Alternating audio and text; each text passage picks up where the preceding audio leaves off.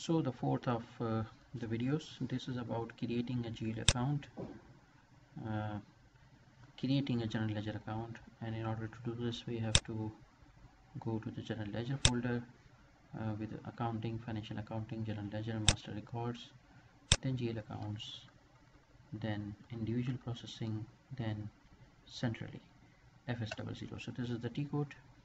Here you can as we discussed in class in the session as well, that we can actually display a GL account over here. We can change a GL account, we can create a new GL account, or we can create a new GL account with template. Creating with template means that we create from an existing account, we copy the contents of an existing account to a new account, so that the input entry time and the input entry effort is saved.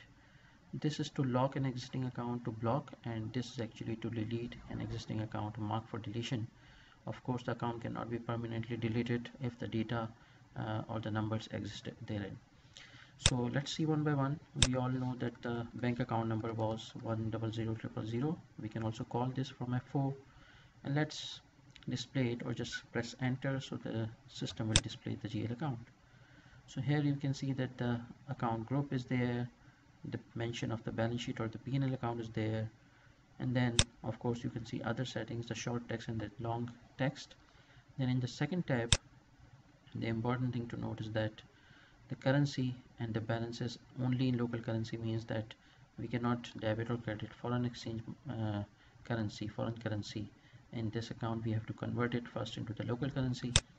The third tab, some of the important things in the third tab is the field status group, and we discussed that the field status group is actually something which determines what sort of fields are going to be mandatory while using this account, what sort of fields are going to be optional, and what sort of fields are going to be suppressed or are not required or not allowed for entry when this actually account will be used.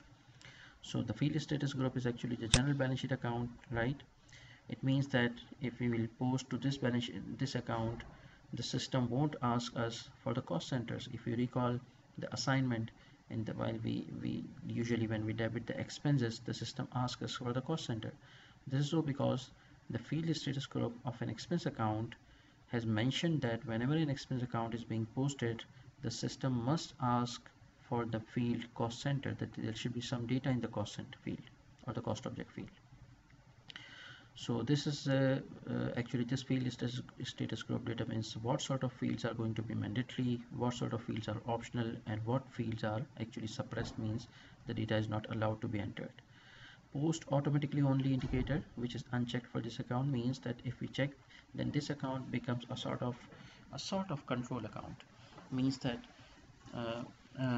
this account cannot be used directly for the journal entry purpose, but it can only be posted automatically by using the other accounts, the other transactions to which this account will be linked. For example, account receivable, if we see the account receivable account or any other accounts which are sort of control account, then we can see that they have been marked as post automatically only, because we cannot debit account receivable directly in an entry, we debit a customer. Similarly, we cannot credit account receivable directly in an entry, we credit a customer, and the account receivable gets posted automatically.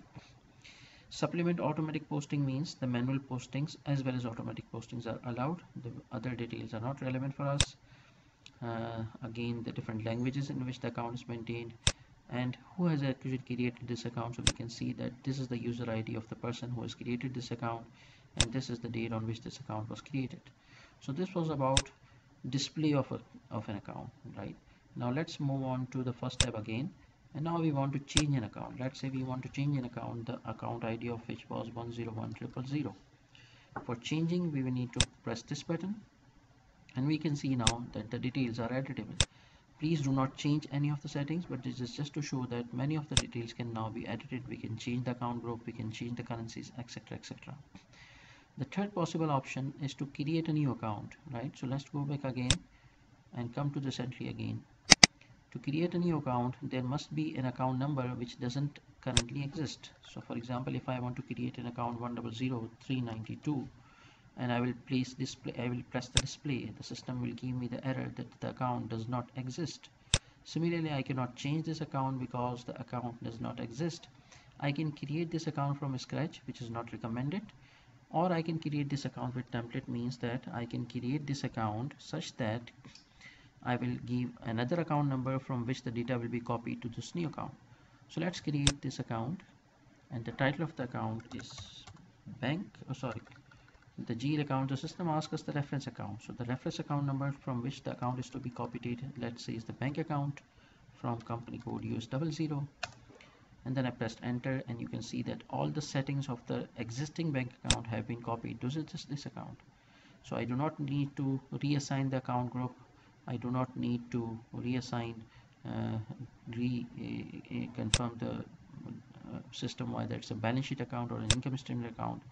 I can just change the title. It's bank GBI-392. So this is a new bank account, and bank account for GBI-392, for example. Then let's go to the another tab. Again, we don't need any customized information here, so we keep the details as they are. Same over here, and we simply save this account. So since the account is saved, the system has confirmed that the account is saved, and the checked names in alternate languages. Since we are only using the English language, so we are not concerned about this. We press enter, and now since this account exists, if we try to create it again, the system would allow us to create because the account already exists. But if we want to display this account, we can simply display this account, and by displaying this account we can see the description